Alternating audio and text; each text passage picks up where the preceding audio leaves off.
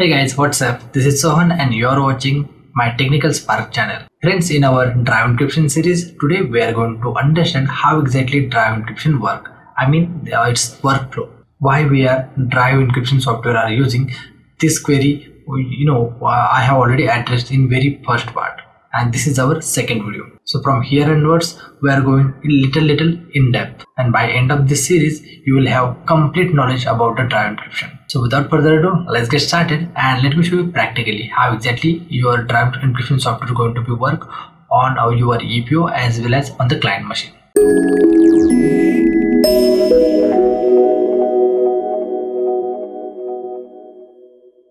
So for that, we'll start with the architecture. So in architecture, I have already showcased everything in my DLP series. So architecture will remain same. There is no change into this particular architecture. For an example, here is your EPO server, and these are all your remote client. Guys, ignore the drawing. I'm using mouse, so that's the reason this kind of weird. Okay, so just ignore that and just focus on the technique. And here also we have a couple of machines again here, and if you see, this is my headquarter, which means my data center, and these are the remote locations like Japan, internet machines, as well as Dubai, Paris.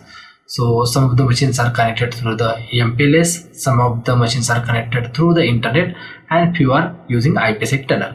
Here we have our agent handler also into the picture, and these are the communications. So this particular 445 port is used by our DLP, so you can ignore this. This is not comes into the picture when you are using Drive Encryption. Only 443 port is must, and this evidence folder also not required because this is used in DLP.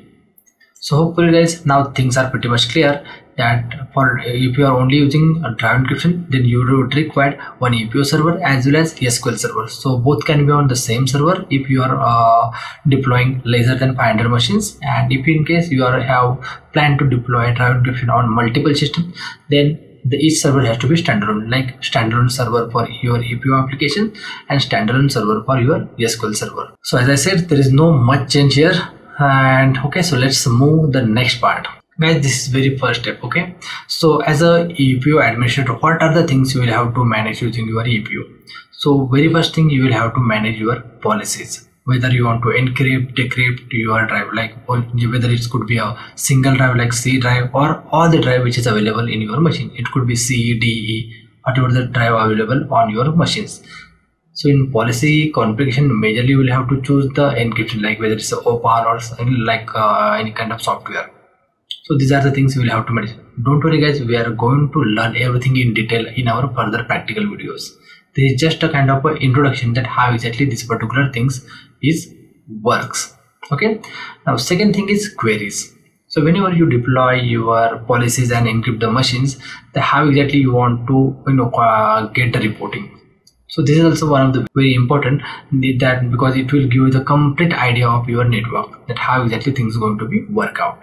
And the third thing is reports. So whatever the status you have in your machines, like whether it's encrypted, decrypted, or any kind of exception, then all things you will get in the reports.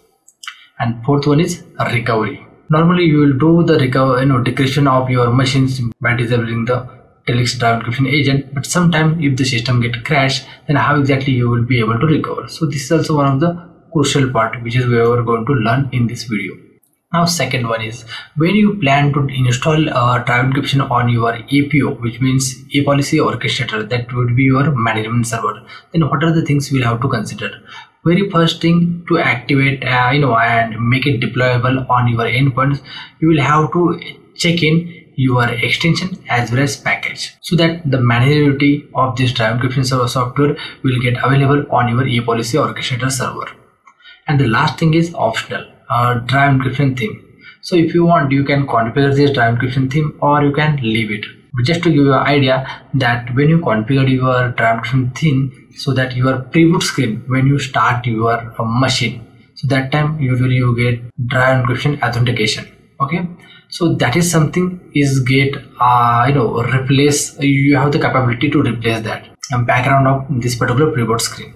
This is also we are going to cover in next videos. but yeah, this is just for your information. Now under the third step, what is really going to happen is when the Trellix agent and drive encryption software is installed on your machine, you will have the complete capabilities, whether to encrypt or decrypt your hard disk. So this is kind of a straightforward. And the last thing is when your drive encryption software get activates, how exactly things going to be work out as per the user.